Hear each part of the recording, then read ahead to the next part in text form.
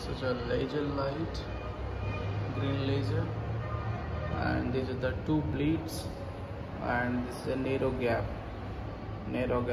slit is there. So we'll check the diffraction pattern on the wall. Wall is our screen here,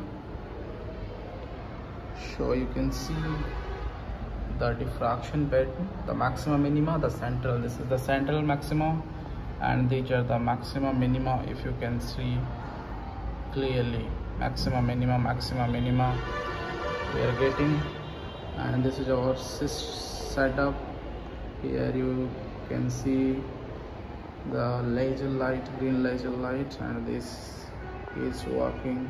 This is through the